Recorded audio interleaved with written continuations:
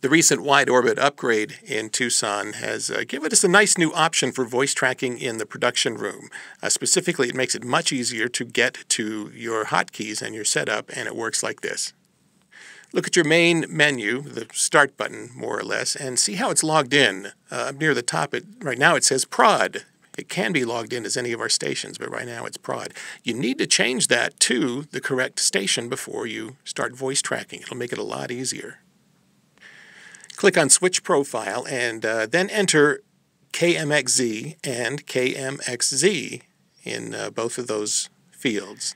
And now your profile is no longer prod, it's MIXfm, and you can actually go to the playlist widget. You can now call up the specific playlist you want, and look, there are all the options for KMXZ.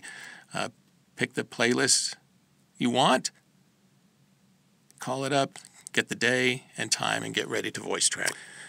Under our old system, it would be impossible for you to see the MIXfm hotkeys.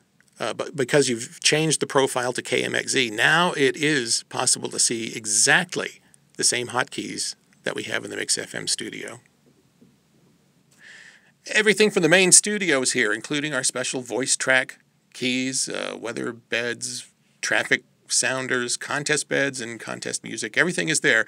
And I guess the polite thing to do is, when you're finished voice tracking for, say, MIXfm, is to close this down and switch back to the prod profile so that it's a regular prod room again. Prod and prod will get you back to that. And to get back to voice tracking, KMXZ and KMXZ will make it a MIXfm voice tracker again.